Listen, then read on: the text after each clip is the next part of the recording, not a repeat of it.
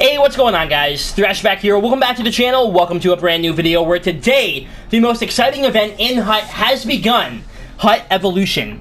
Now, I'm going to do my absolute best to explain everything in this video for you right now. I'm going to do my very best. But if you have any questions or if I missed something, make sure you leave a comment down below. Let me know what I missed. What do you guys want to know about? We can talk, we can chat. I can do my absolute best to explain everything.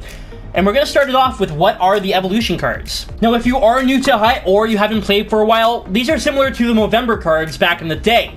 Now, HUT Evolution, they're very exciting cards. They upgrade every time a certain player gets an upgrade. And we'll use Evgeny Kuznetsov as an example here. He's 84 overall in HUT right now. So his base gold card is 84, and right now his evolution card is 84. Now, if at any point he receives a prime time, a milestone, or a team of the week item, that card will be 86 overall, and his evolution card will become 86 overall. And this will keep happening until he maxes out. So he can get as many upgrades as he wants. He can get that Team of the Year 99 overall, and this Evo card will also become 99 overall. Now, there are 35 different evolution players available right now. Right now, there's 35 available, and this event is running for 2 weeks from October 3rd to the 19th. That's all I know. That's all I know about how long it's running for and how many players are available.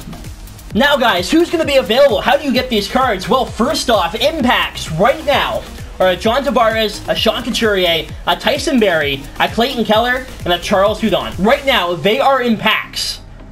Nice and simple. Open up the evolution theme packs, and you can pull one of these guys. Nice and simple. However, you can also pull some really interesting evolution collectibles. Now, those are going to be very important, and you can see there, HUT challenges, a total of 13 daily challenges will be available. You can get some really good rewards, including evolution collectibles. Now, you're not guaranteed them every day. You definitely are not guaranteed them every day. I'm not going to say you are, so just be aware. But if you do them every day, you have a chance at getting your evolution collectibles, and they're very, very valuable. Now, competitive seasons, and this is the last thing I'm going to talk about before revealing the rest of your Evos. In round 1, cool. Round 2, great. Top 100 during the event will receive a Tier 1 Evolution Choice Pack. Now, what is a Tier 1 Evolution Choice Pack? What the hell is that? Well, this year in Evolutions and in HUT, we have different tiers. Tier number 5. If you trade in 2 Evolution Collectibles, you get to choose from 4 of these players. Casey Mittelstadt, Jared McCann, Robbie Fabry, Jack Roslovic, I don't know if I said that right, I'm sorry, Sonny Milano, and Samuel Girard. You trade in 2 collectibles and you get one of those players. You get to choose from 4 of them. Awesome, right? You get 1 of 4. Cool. Moving on. Tier number 4. You trade in 4 collectibles and you have a choice between Darnell Nurse, Kyle Connor, Nolan Patrick, Thomas Chabot, Andre Kasha, and Rasmus Dahlin. Now, Dahlin's going to be a very expensive card. We all know he's, supposed to be the next great. He's supposed to win the Calder.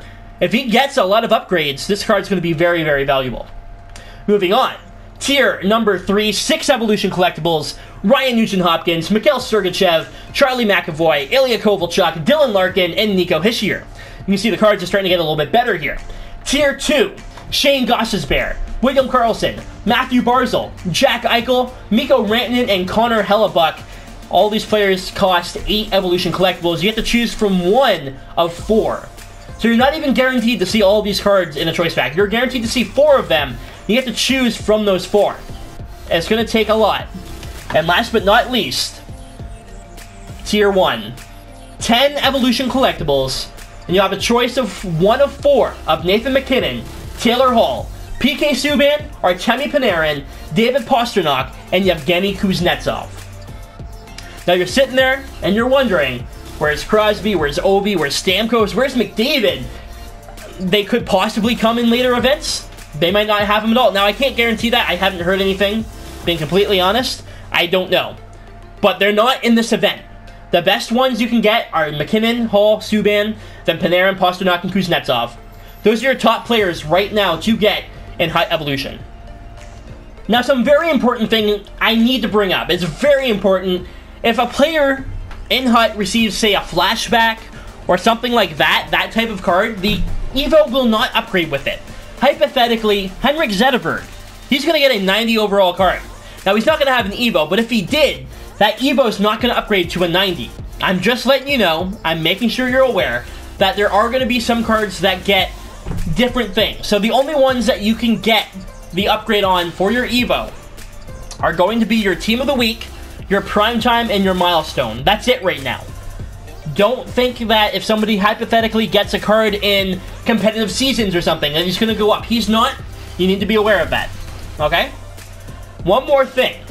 What's the highest overall that my Evolution player can be upgraded to?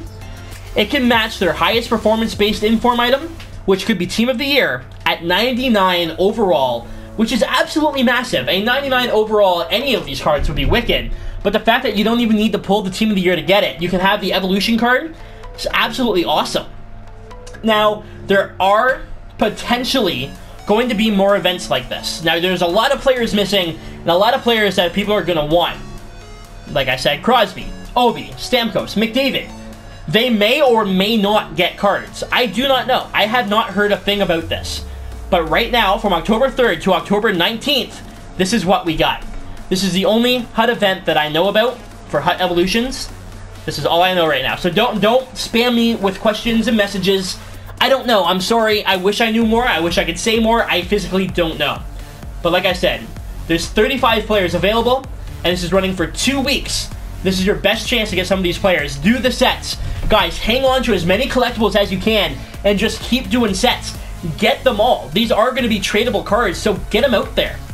Anyways, guys, I think I've done my best here. I think I've explained everything. So let me know down below if there's anything that you're really missing. Let me know down below if there's something that I need to explain a little bit better. I think I explained it pretty well.